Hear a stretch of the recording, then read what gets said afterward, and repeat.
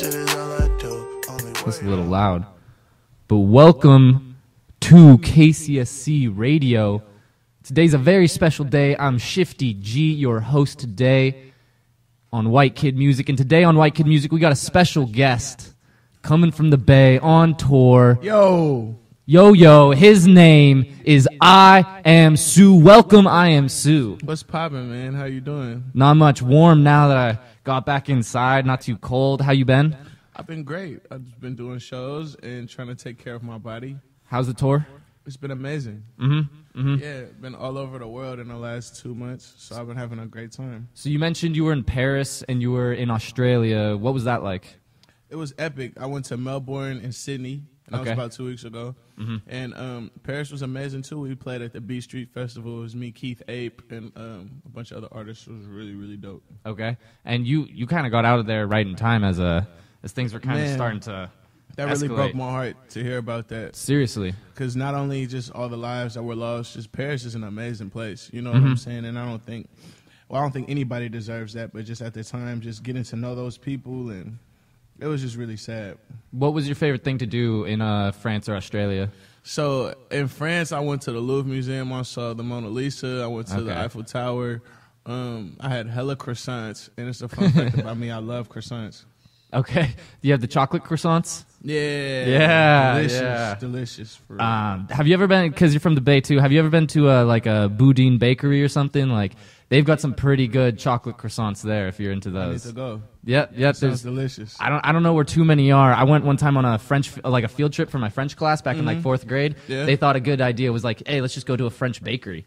And that was pretty good. That's a really good idea.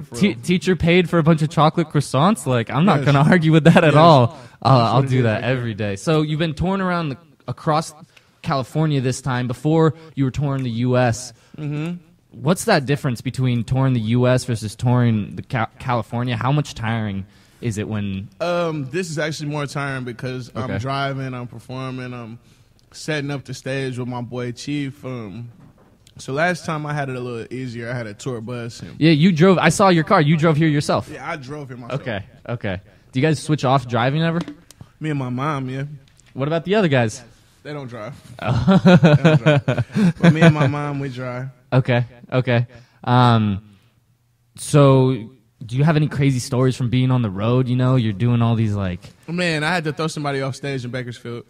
You literally pushed them. Wow. What'd they do? Throw him off stage. Just because he jumped on stage, and I'm all for turning up, but you feel me? Yeah, you still gotta respect the show, man. Yeah, exactly. Okay. Now I also gotta ask. I know Mom's here, but are there any? Oh shit! Mom just stole the Cheetos. But are there any crazy groupie stories? Can you share those? None. Nothing. I don't have no groupie stories. No groupie stories, for sure. All right, but if you don't have a groupie story, does that mean that there's one girl, a girlfriend? I don't have a girlfriend either. No girlfriend, nothing. No girl on your mind? I mean, it's a lot of girls on my mind.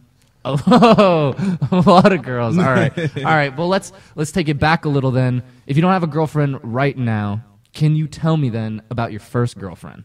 My first girlfriend. I had a girlfriend in my head when I was in elementary school. I don't want to talk about the girlfriend in your head. I had a girlfriend for a long time. It was 6 years, and we grew up together, and we just learned about a lot of stuff in life together. So shouts out to her.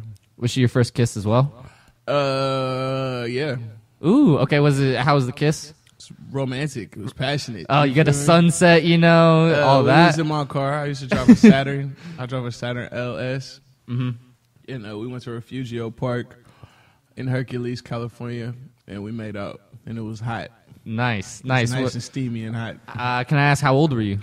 I was a teenager. I was 17. First kiss was when you were 17? Yeah, I'm a late bloomer just across the board. Wow, I got you beat. 7th grade. That's what's up. Come on, man. It was girls would kiss me on the cheek and stuff, but I didn't do any open mouth tongue kissing until I was 17. All right. Saving it for that one special girl. Yeah, I'm a late bloomer, Okay. Shouts out to her then. The first kiss, the first girlfriend. That's always cute. That's nice. That was hella cute. Yeah, I got a girlfriend right now. How she's is that great. working out for you? Oh, she's amazing. That's beautiful. Her name's Kendall. She's not in town right now. She actually flew back home this weekend, but she's She's amazing. What can I say? That's She's what I like my to girlfriend, hear, man. right? That's what I like to right? hear. She wouldn't be my girlfriend if I would say anything less, you know? Exactly. Mm-hmm, Exactly. Mm-hmm. So, last tour, you were every single day. It seemed like you had a show. Yeah, this show, I you did, got some more. You had I like did like 40 shows. That's in crazy. 2 months. And now you have like you had like a week break in between it's some like of your shows. More just spot dates, really. Mm-hmm. And just had to market it a certain way. You know what I'm saying? Market it as a world tour because I did go around the world. I went to 2 separate continents, so you know. But it just took longer to do that. I was in Australia for 11 days, so. What do you do in those periods of time where you're not performing? I'm planning out this album. How's the album coming? So all the music is done. Now it's just a side of marketing and getting videos and content because I do all of this stuff myself. Right. So it's a long process. Because, you have that freedom. I remember watching one of your interviews. You were saying how you like the freedom that you're able to put it out when you want to. You're not set to like a specific, like a hardcore deadline, right? Not even just a deadline, but just being able to put music out whenever I want to. You know what I'm saying? I take to my SoundCloud or my Apple Music Connect, and I just drop music like every couple of days. You know what I'm saying? Just because I really enjoy it. But that's what I more was talking about when I was talking about the freedom. Is there a time frame for the album? Yeah. Man, hopefully within the next 2 months, I could drop it. Yeah, I got my single "Famous" with Dej Loaf and K Camp, and it's picking up a lot of steam. They play it in the Bay Area every day. They play it in LA on the radio, and hopefully you guys can start playing it here. Definitely. We'll start doing that. So, what's the difference between Kilt 3 and Kilt 2?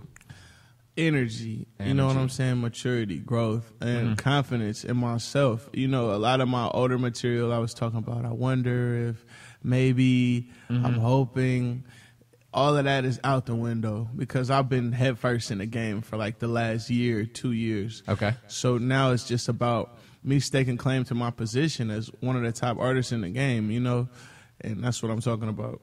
Okay. Is it going to be around the same length as Kilt 2 as well?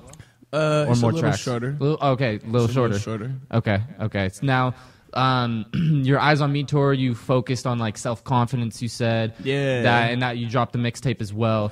Yeah, that was just for the benefit of all my fans, like you said, self-confidence. I like meeting confident people and people that believe in themselves, so that's why I did that. Okay, and now does Kilt 3, does it have like a central theme to it? It's just really about just high energy songs that I could perform on the road, songs that I feel like could be played in the clubs, in parties, even outside of the club, because the club, I don't really enjoy the club, but just parties in general, and just, it's about having fun, man, honestly. Okay, that's nice. That's cool. So, and it's not just a bunch of like club bangers, those anthem. I mean, songs. I'm rapping really good on there. Of course, well, album, you better be. It's your album. So yeah, I'm rapping exceptionally well throughout the album. So it's not just a bunch of just ass songs. Okay, it's actually not one ass song on there, but really, it's just like it's good energy. And now, how long has it taken you to create this album? About a year? It took me about a year. Yeah, it took me about a year of really focusing. I went to Miami and recorded. I recorded in Denver. I recorded some in Los Angeles. I recorded all over the map. How about the Bay? Just picking vibes up, yeah. Okay, you furrowed your brow. You're like, my main studio. Of course, my main studio's in Oakland. Okay, so I record in Oakland. All right. Do you have a studio in your house or anything, or is it always you got to pay for studio time? Nah, I don't have a studio in my house, but my boy is an engineer, and he'll pull up with all the setup and set up in my house from time to time. Or I was gonna ask if you have like a closet studio, you know, just I need to get back to the closet studio. Okay. That's how we made some of our biggest songs. I recorded my verse for Gas Pedal in Sage's closet. Oh, no way! Double platinum. That's awesome, dude. That's awesome, because I go to my friend's house and we just go to the basement and we'll just make some music. We'll just mess around, you know. And that's where it's at. And they call it under the house music. It's literally under the house. That's where it's at. It's fun, dude. That's the place where you can get the best acoustics. Because you're just hella comfortable in there. And making good music is just about being comfortable, right? Because if I'm not like feeling myself, if I don't just feel relaxed, then you will sound pretty whack. So you have to definitely be as comfortable as possible. All right, well, we are here on KCSC Radio on White Kid Music with IAMSU. We're going to take a short break. We're going to play a song off of Kilt 2. Yes. It's my personal favorite, Hipster Girls by IAMSU. Yeah. This is White Kid Music. We are back live with IAMSU on White Kid Music. I'm DJ Shifty G. Yo. DJ Shifty G. Yeah, that's the name. DJ Shifty G. Had it for a little over a year now. I'm liking it. Before I was thinking I might change it, but it just kind of grew on me. So how'd you get the name IAMSU? My Twitter. My name is Sudan. And when I made my Twitter, it was IAMSU because everybody calls me Sue. So my rap name at first was just Sue with an exclamation point. Okay. But then when Twitter blew up, then you feel me? Yeah. I was like, I should just be my name. And as soon as I did that, everybody started listening to my music because it was hella easier to find. Easier to find on Google. Yeah, so it's like some search engine optimization or something. SEO, man. SEO, there you go. Bro. All right, That's okay. All right. Shifty G, for me, my friend, I didn't know what I was going to be called. I kind of liked King Kong, but I was like, nah, that's not me. I'm not King Kong. But my friend was like, James, we were just like hanging out. He's like, you're kind of shifty, you know that? You're a kind of shifty guy. I was like, what are you talking about? And he said, well, you know, from the outside, the way you present yourself, you're like this good little kid, you know? They're like, oh, wow, my name's James. Like, he's such a nice, upstanding kid. Yeah. But you get to know him, and then it's like, whoa, you did that, and like, you did that thing. I'm the same and way. You're like, what? So they're like, you're kind of shifty. You're kind of shifty. Kind of shifty. My rap name in high school was Young Caesar. Young Caesar. That's a big name right there. That's a big name. You know what I mean? I always thought of myself as a leader. So Young Caesar. Is that C-ZAR. Oh, really? Yeah, okay. Yeah. So did you do like lunchtime, like freestyling around the table? I would do lunchtime freestyles. I would do like little songs I make in my bedroom, bring it on a CD. I was selling my mixtapes out my locker. I was like the rapper at the school. Like totally, everybody knew him. Everybody knew Caesar. Yeah, everybody they didn't knew call me Caesar. They didn't. Sudan. They just call you Sudan at that point. Caesar wasn't on no CDs or nothing. I was just in my head. Like, Okay, that's funny because that's how like.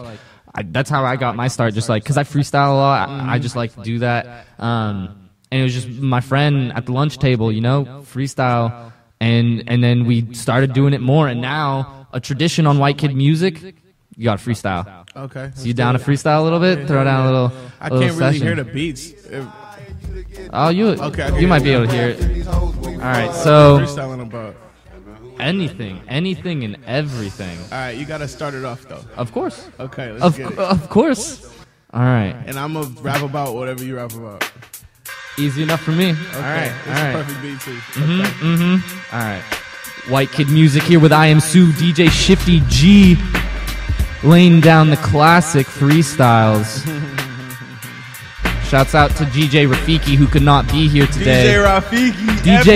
DJ Rafiki, the established RIT. You know I'm on KCSC and I am Shifty G. I'm chilling with IAMSU. You know he's Susie 6-speed. He got what you need. He got the rhymes. He got the dimes. He could drop a dime. I'ma drop a dime on the court. You know I run the course. You know I run it like I'm a horse on the Kentucky Derby. You know I'm about to win it in no hurry, but I'm gonna make your vision become blurry with a 1-2. Hit you with that 1-2. What you do now? It's a quick KO. That's a knockout. No pout. It's raining outside, but I don't matter, cause I rain like pitter patter, jibber jabber. You know what I'm gonna do. I'm but a clitter clatter. You know I do it. Well, I'm a fatter. I'm the fattest kid. You know I'm rapping with the fattest kid, the one and only IAMSU. You know this is how we do. We on KCSC. You choose the music. You choose it. You abuse it, and you know what? That's cool with me. Cause I'm just rapping to the Shook Ones beat, that Mob Deep beat. You know I make it complete like Dr. Dre couldn't, but he didn't do that. But I'ma call you out, Dre.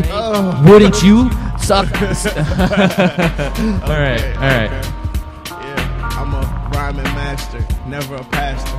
Sportscaster, shouts out my boy Shifty G. My empathy rates going up because I'm a nice person. Sometimes it gets worser and worser.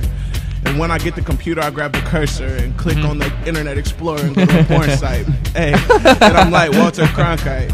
I don't know who that is, but that's a name I thought up. Hey, and that's just the way I was brought up. My mom's a teacher, so I'm a teacher. How to get this money just like our son do. I shine like the sun do, kick it like Shunzu. And that's a Japanese karate movie. Hey, they call me Young Susie. Susie 6'B", about to make history. Bury the game 6 feet. Put it in a casket. Young rich bastard. I got the game mastered. Hey. All right. There you go, man. Positive freestyle. Okay, he man, got he's the master. Hey. He's the master G. You know I'm coming. I'm gonna create catastrophe, devastation. You know I'm creation. I'm a Mr. Evolution. You know I got the solution. I got the solution to the problems, but I got a problem, but not like problem. That's he and IAMSU, but I'm just coming and I got a problem. It's that voodoo, that woo-doo, that hoo-hoo, that cuckoo, local shit. chilling with my Hispanos. You know I could change it up in the bilingual flow. You know this a Spanish song. Porque yo hablo español. You didn't know I got the fuego flow. No para porque yo puedo hablar y yo puedo matar un ranchero. Tengo armas y no voy a la cielo o el suelo. Hey, you know another language? I'm going pop like Lady Gaga. Okay. Rap in Spanish. Yo quiero la panocha. Okay. And that's el gato. Hey, and I forgot though that I can rap with my eyes closed. Hey, paint a picture like Picasso.